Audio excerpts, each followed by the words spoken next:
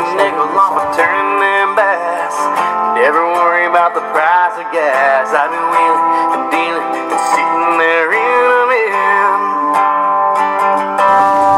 Hunting, fishing, loving every day. That's the prayer that a country boy prays. Thank God he made me this way. Hunting, fishing, and loving every day.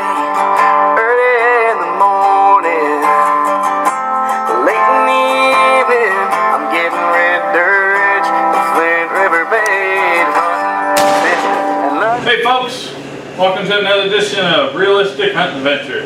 Today we're going to show you how to skin a deer. I just have my apron on so I don't get dirty. I'm doing a whole bunch of them today. This is a guy's nice buck. Super early. This is September 25th. And when you shoot them this early, they have these really nice pretty guard hairs on them. They make a really pretty mount. A lot of guys down south, they get the pretty deers all year long, but up here, usually by mid-October, they're already long-haired and they don't look very nice. But this guy shot bigger bucks, but none this pretty, so he wanted to mount it. So I figured I'd show you how to cape a mount out, and we're going to show you how to cape out a doe just for butchering. As you can see, there's a rope around his antlers. A lot of guys want to tie a rope up around this neck, and what you're going to do is you're going to girdle it. You cut the hair follicles, you break them, and it won't lay straight again. When the taxidermist goes to mount it, you're always going to see this line around the deer's neck. So take a rope, tie him up around the antlers, hang him by his antlers. The only time you ever have to worry about hanging by the antlers are late December and in January, you know, when the deer start to shed. I've seen deer shed as early as mid-December, but they're usually wounded or something, their body's hurting, so they get rid of the antlers. But most of the time, just hang by the antlers, and you can hang it by the feet. We're going to hang this one by the feet when we go to skin it, but don't hang it by the feet for days and show your buddies and stuff. What it's going to do is all the blood and all the water is going to run down into the neck, run down into the head, and I've seen it actually swell the deer's eyes completely shut, fill the head so full of water. So you don't want to do that. It's not good for it. Plus, you know, this is a lot of your meat here in your front half and your back half, of course. If you're hanging it up by his feet, it's all running down to here. Where's it going? It can't get out. It's not getting out through the throat hardly at all, just little bits. It's going to get clogged up right away. So when you hang it up by the head, everything drains out of it. You can take your water hose, rinse it on out, cleans them out good. So remember, don't hang them by the feet unless you're skinning them and you're ready to you know, process it. Other than that, you know, just by the antlers, same as dragging them out of the field. Remember, don't girdle them. If you do shoot one early, make sure you rinse the blood off of them the best you can. Where you shot it, I like to stick a hose down the mouth so it washes all the stuff out of the throat, because they get blood all up in there and stomach acids, and it can ruin your meat and it can ruin your hide. And then, see this guy here, see where he stopped?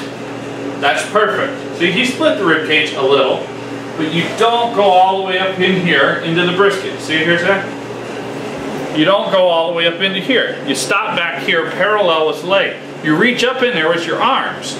There's no reason to cut it up and cut the throat out. You don't have to. That's old wives' tale. You hang it up by the antlers, you wash the throat out with your water hose, and there's nothing in there. It's perfectly fine. And if you wanted to mount it, if you cut it up into here, it's ruined. If you go up into the brisket, you can fix it, because this hair is longer, you can sew it, you won't see it. But once you go out of the brisket, you're never going to hide it. I don't care how good of a sewer you are. You're never going to hide it. So stop back between the legs.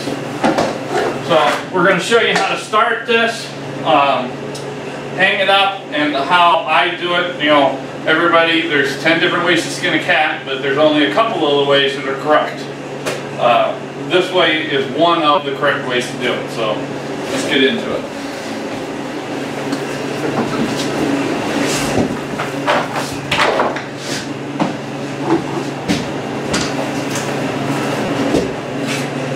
I use just a regular, this is my butcher knife, but it's no more than like a heavy duty flaying knife. You can use your hunting knife or whatever, use a sharpener, whatever ones you got. Just make sure it's good and sharp. A lot of guys will sell you gimmicks and stuff. I even had a guy years ago, back when he wanted me on his show, he sent me some knives and said, hey, skin the deer with them. I skinned the deer with it. They were really sharp, great knives. Great on being, they were sharp, not on great on being handled, easy to handle. They were some weird shape and they were like, oh, it's easy. It's not. Regular knives, they work great. Nothing fancy. So, just stick your knife in a little bit under the skin and go down, right down the middle. Now, the key is keep your deer clean. Not clean for dirt, but clean for hair. Most importantly, clean for meat. So you want all the meat, all the membrane, everything you can off of your hide and stays on the carcass of the deer.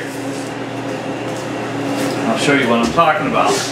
Reason being is when you keep it clean, it starts clean and it stays clean. You don't have to have those big chunks of meat all on your deers. I get guys bring deers in all the time. It's got steaks on the inside. That was just a joint.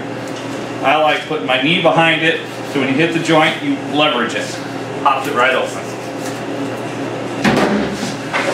These are our tags that we issue. It's a Deer, Indiana, and this year it's going to be yellow. A little bit more awkward because I'm trying to let you guys see exactly what I'm doing. Normally I'd be on the other side of the deer doing this. But I'm going to do one leg while you watch, and then the other leg I'll do normal, where it's easy for me. To skin out a head mount, I'm probably talking total 15 minutes. I can do it quicker, but you know, showing you guys probably like 15 minutes. So this is what I'm talking about. You see this? Can you see it, Zach? This is the membrane. You don't cut back here. This, what this does, you don't think this is a lot, but once you get down into here, it's going to be peeling off chunks of meat. So you keep it clean here. And what you do, you use a lot of pulling. Once you have it clean, you can just pull it.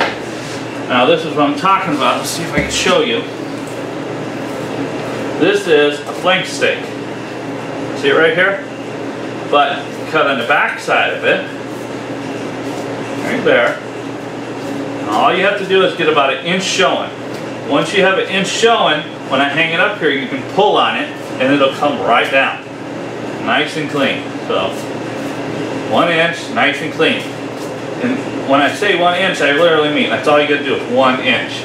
The more you do, the more chances are that you'll cut into the meat. You know, instead of behind the meat, you'll cut the meat, and then it's on the hide, and then it'll start messing it up. So that's one side. I'm gonna roll it over, and I'll do the other side.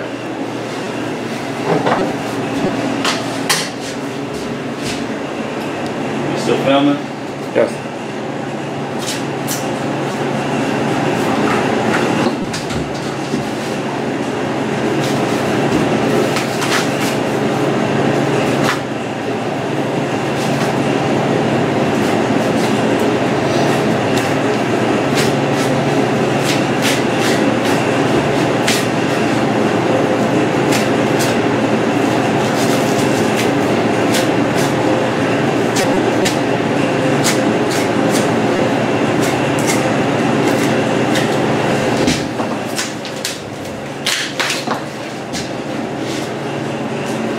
The other key is to make sure you get this top joint, not the bottom joint. You see there? That would have been going down through the bottom joint. What it's going to do is you're going to cut through here, and now this tendon, where you're going to hang your deer, won't be there because it's open. So always remember, stay closer to the hooves than up on the body, and when you'll find that joint, you won't mess it up. I'm going to tell you that on the other one.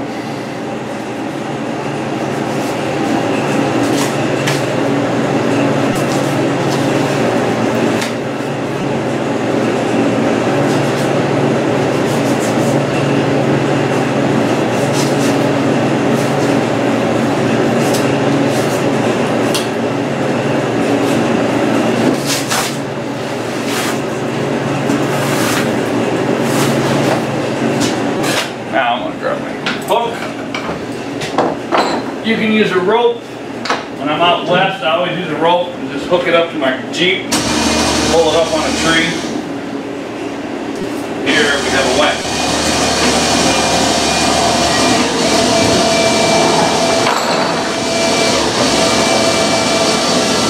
Or you have a crank on the side of a tree, whatever you got, you know. Alright, before we start pulling on the back side, we're going to start the front side. Now for a head mount, you don't want to mess the legs up, so when you start on the legs here, you stick the knife in. You see the brown, you see the white, you want to go right down the middle, not down over here, just up on top. Now when you get into here, don't cut it down over here. You don't have to cut it back to here. Just when you're here, just cut it on over. What I like to do is just stick the knife in and pop it out. Do the same to this side.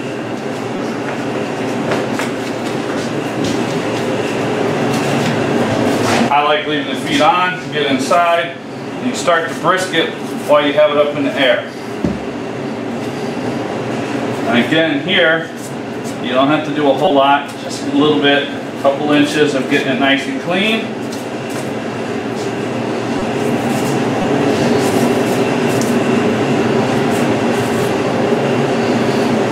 This deer has been hanging for, I think, 2 days in the cooler.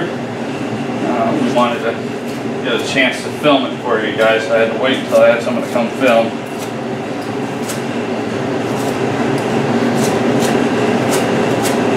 So, about like that. So now that's started.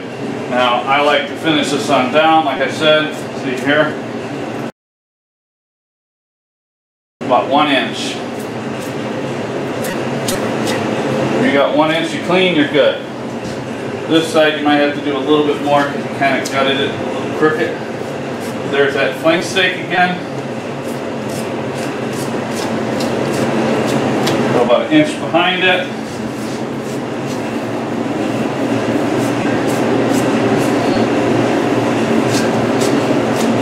About 1 inch.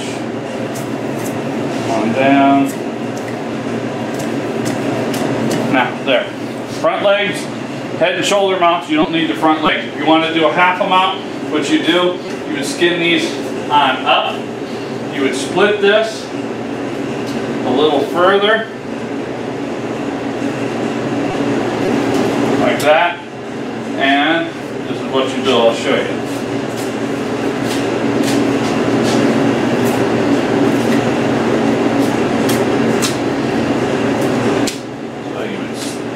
Take it all the way around. You can go this even further. Just keep it in the middle. Whoever's mounting it's going to have to split it out anyways. But what you're after is this is a joint.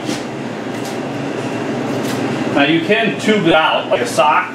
That works too, but this is probably the easier way to do it. Tubing it is really hard, especially if you're rigger or semi-frozen. Alright? So there. See how I got a hole all the way underneath? Now you just come up here, find your joint, pop it. Don't cut your fur. Now that's attached. So that will be, you can do it for the other side, you can make a half a mount out of it. This is just a head and shoulder. You don't need it. So back to this side, how you normally would do it, you would just, you have it started. Knife in, pop it, and see I like putting it on me, it gives you leverage. Pop it off. Okay, so now everything is started, now it can go quicker. This guy left the plug hole in, which you're not supposed to do.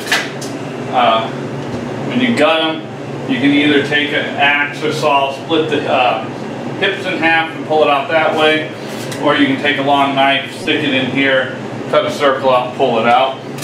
If you're going to skin it right away, you can do it, you know, when you're doing it now like I'm doing it. So just grab it and pull. See?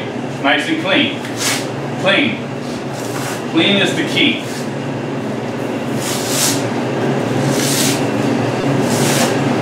Now, come to the tail, right? There's a joint in the tail.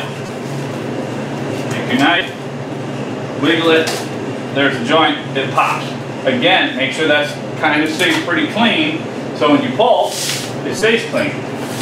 Do that. Use your body weight. I like taking my fist and putting in it and pulling. Gives you kind of a little bit of leverage.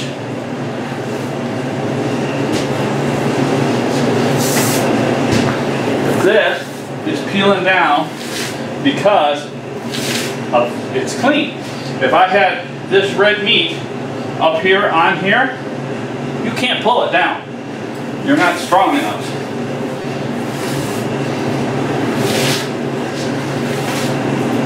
I normally do this with a winch, which I have it hooked on, but most guys don't have that. And for a head mount, once you get down to the shoulders, you're going to have to do that by hand anyways.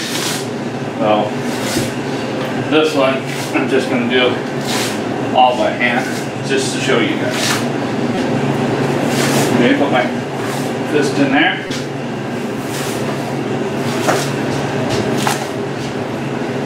Get too low.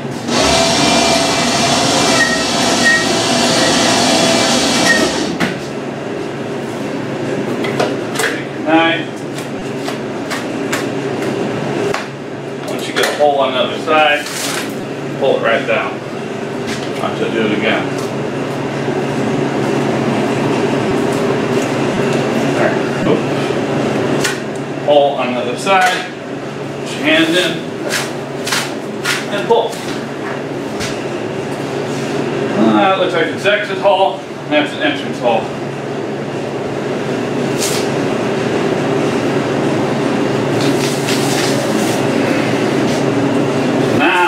Getting down to the neck. See how you can't pull it really no more? So now is when the time you bring the neck up.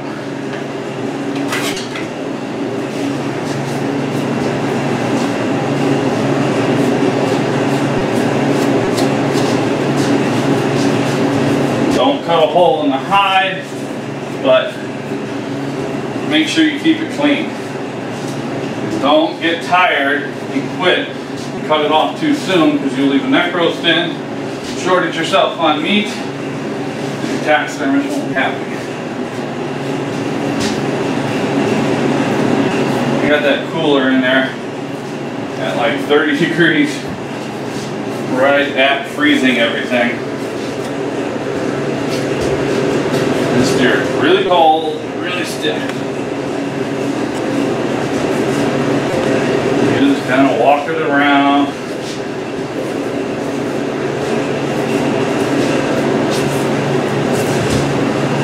Like there where I cut in, get that piece of meat back off. I don't want that.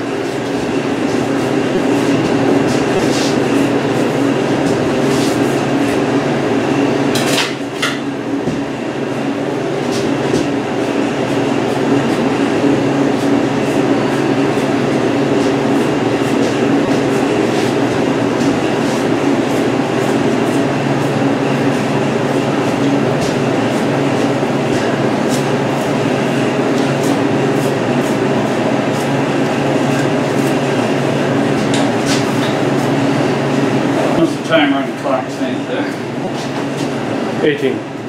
18 minutes was talking at the beginning, see, we're going pretty quick.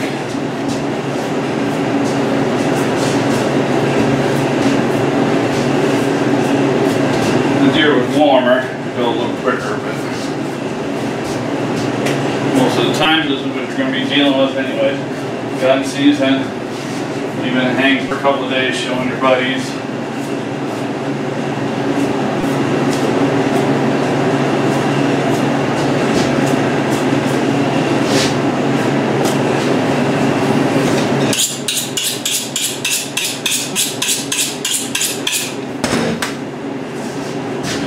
A little bit more. That's much better. Sharp knives make a difference. But sharp knife will also put a hole quicker in you and your deer.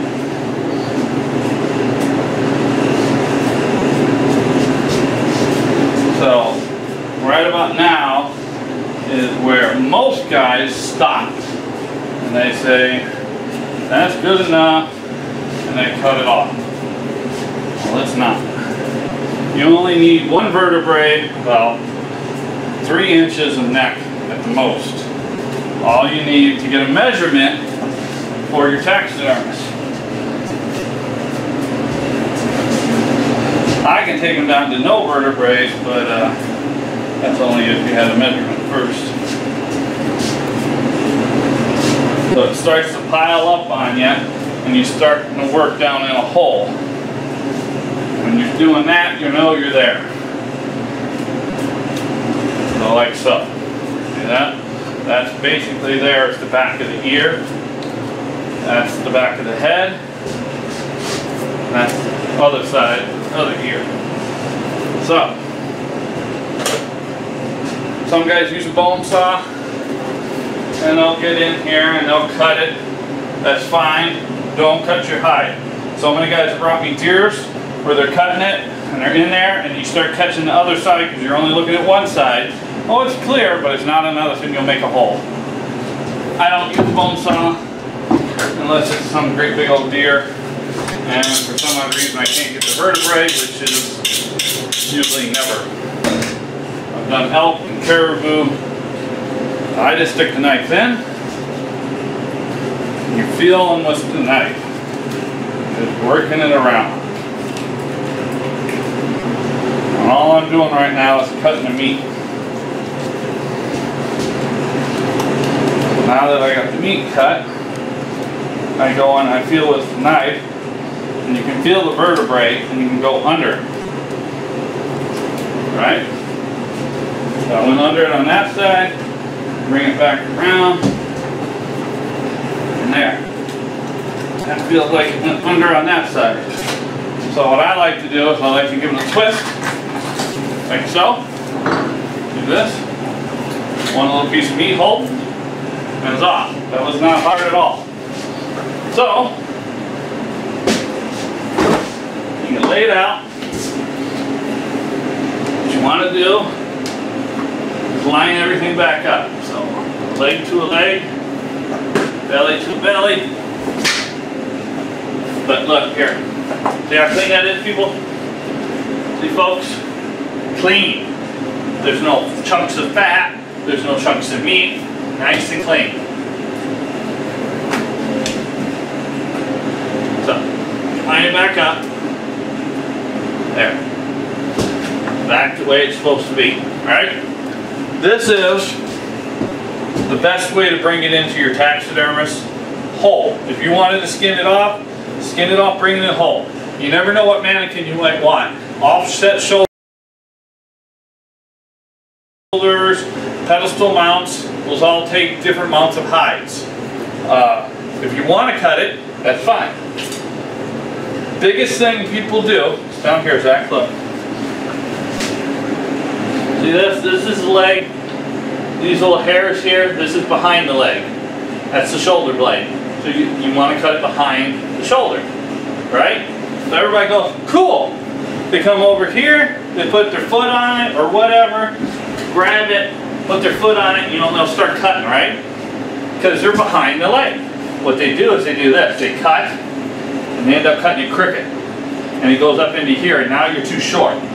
But, if you cut it from the back to the belly, like this, guess what? You're not going to cut over into here because you know you're going crooked. So when you cut here, you know you're going down here. You know where you're heading. So, put it on there. Always give a little extra. See that? That's more than enough. And you're good to go. Now, that would take up less room in your freezer if you were taking it to your taxidermist. You don't have all that extra hide piled up on you. So, that's how you do a head mount. And was talking and everything, what did it take me exactly? 20 minutes? Yeah, like 20, 21 minutes, because I was talking and I was trying to show you guys, but that is clean, ready to go. I'm going to take the throat out now, rinse it up, get that butt out of there, and clean it all up, get it ready for the guy. But that's how you do a head mount. I'll show you how to do a doe mount too, if I don't put the doe before the buck. I don't know which way I'll edit it, but we're going to show you how to skin the doe too. So, stay tuned. Alright folks, this is the doe. I decided I'm going to put the doe after the buck, so you've already watched how I skinned the buck. This one you're going to skin exactly the same way, except, see how you cut the rib cage up here? You're not mounting it. You can cut the throat all the way down, right? Like so. So what I'm going to do on this one, keep this video a little shorter, I'm going to go ahead and start it just like I did the buck. With the back legs, bringing it up, cutting it out the leg, like so, you know, whatever. So I'm going to turn the camera back on once I have it hanging, and I'm going to show you how much quicker a winch will make doing your deer. You always see the old hillbillies doing it with a pickup truck. You can actually do it with a pickup truck if you do it correctly. You don't need the golf ball. That's what you use the tail for. But you can use a truck, and it's just instead of pulling it up, you're kind of pulling it sideways. Kind of still have to be careful, but I'll show you. So, did the legs, did the front legs. Like I said, just cut them, stayed in the white, started it. Got that 1 inch, like I said, right there. He skinned it on the inside. All I did was 1 inch, okay? This is him, this is me. So there, I just started it, right? Now here's the tail. He did it correctly, got the butt out of it. There's the tail joint, right? Keep it clean. So you give it a little pull. And since it's clean, it peels off. If you had this red meat on here, it wouldn't peel this easily. Now I could take this and pull it on down, right? Well, the golf ball trick is for the idiots to cut the tail off. If you wanted to tan this hide, make a hide out of it, you want the tail on there. So the tail makes a knot. They would tell you, stick a golf ball in there, put the chain around it. Well, yeah, but you don't need it. All you do is grab the back half of your hide, pull it together. With that tail in there, it makes a knot. So, I have a winch, I lower it, but you can literally hook it to something, a tractor, a truck, and you take a chain and just loop it around. See it there? Just looped around. And now, pull away with your vehicle or my winch, but it's clean. If you start it clean, it stays clean. See?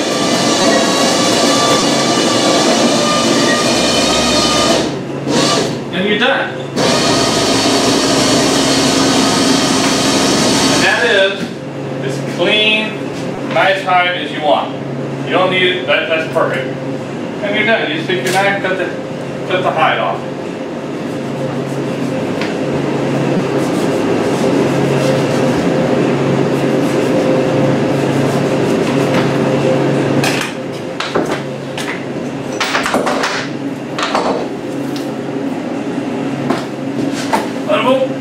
Bada bing. Clean hide. So there you go. That's how you can rip off the deer hide. You see them on TV, they tell you golf balls, but hey, that's how we do it. That's how you can do it.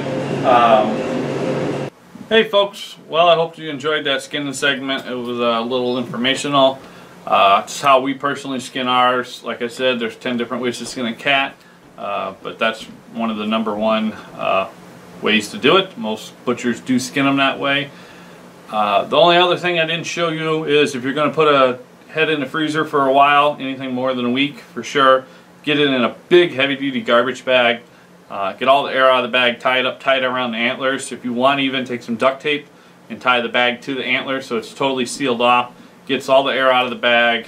So your eyes don't get freezer burn, your tips of your nose, your ears. I've seen guys that leave them in the freezer, you know, 2-3 months and they get ruined because they didn't have them in a bag. I've seen them as long as 2 years that were wrapped up in a bag and were still savable.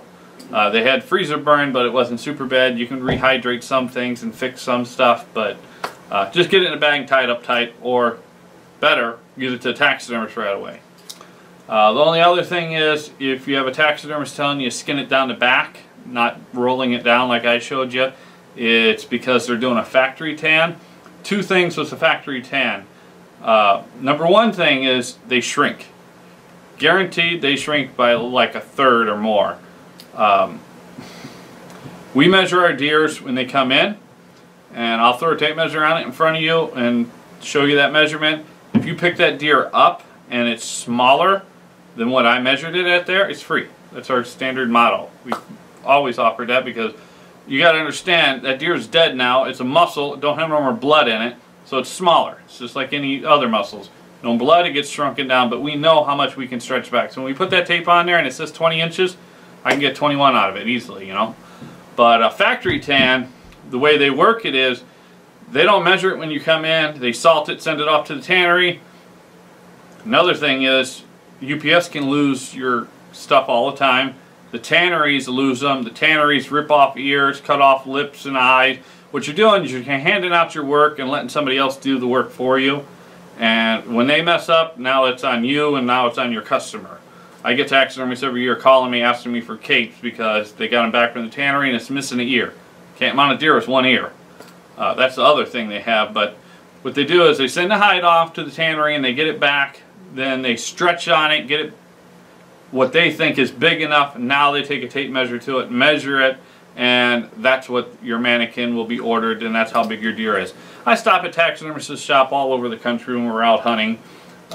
Most taxidermists love to talk with other taxidermists that aren't in their area because you can learn little tricks from them, and you can learn, the main thing is like different companies where they're ordering from that you've never heard of. But I've met them all, and everyone that does a factory tan that I've ever met, that's how they do it. It's not the right way, in my opinion, because it shrinks so much. You know, who wants a smaller animal than what you actually kill? But hey, whatever. But back to my skinning video. I hope you enjoyed it. Like I said, I've never actually done the golf ball trick that I was telling you about that you see on TV all the time.